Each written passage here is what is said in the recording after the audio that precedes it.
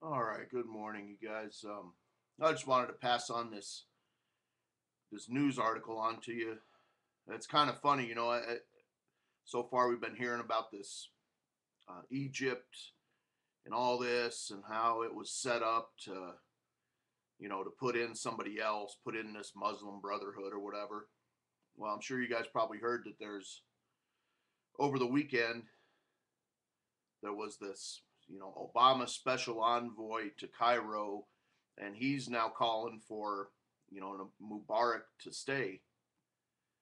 Supposedly, it's supposedly they don't know this guy too much or whatever. But I'll just read a little bit of this to you. So, Obama special envoy to Cairo calling for Mubarak to stay, uncovered to be on the Mubarak payroll. So this article starts off. It says it's a Monday, and like any day ended in Y, we get another Obama administration foreign relations screw up. Today's edition comes from President Obama's special envoy to Cairo, Frank Wisner, who over the weekend made waves with his call for urging Hosni Mubarak to remain president. The glitch, however,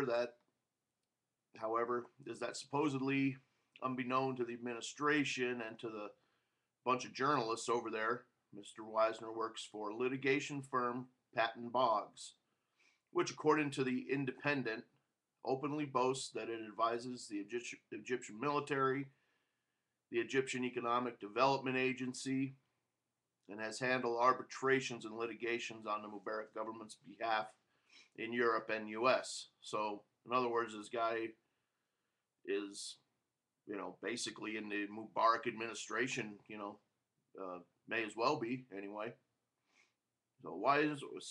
Wisner's words now making the rounds, and which appear to have infuriated Egypt's opposition, just as things were going back to normal or whatever.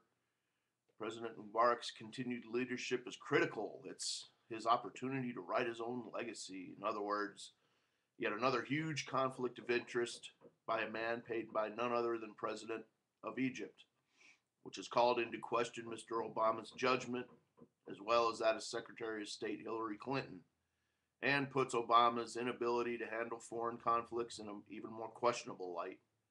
So now all this is going on.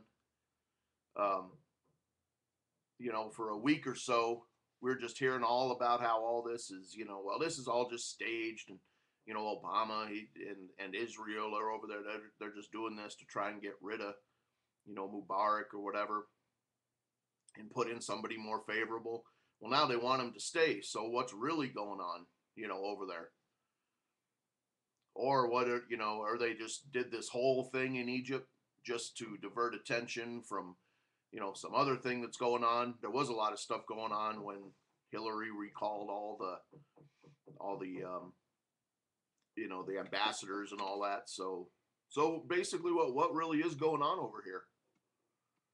With all this in the Middle East and everything, it's every day it seems to reverse to something else, and it's probably all just a bunch of diversions, really. It's probably all just stirring up people here, testing, you know, testing the chaos over there. See what happens. Getting ready to do it here next. Just as good as explanation as anything else, I guess.